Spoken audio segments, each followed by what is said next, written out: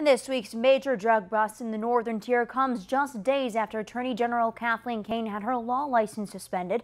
The decision was made after Montgomery County authorities charged her with allegedly leaking secret investigative information and lying under oath. The prosecutors are arguing Kane admitted she authorized the release of the secret information. Kane denies the allegations, and today WENY asked her how the investigations and license suspension affects her ability to do her job as State Attorney General. It doesn't affect any investigations. I do a lot of administrative work at the Office of Attorney General. I set the policy. I make sure that all of our people are out there protecting the children, the elderly, and the communities of this Commonwealth. I feel that it's another chapter of the John Grisham novel that I'm living in. Kane's next court appearance is on October 14th at the Montgomery County Courthouse in Norristown.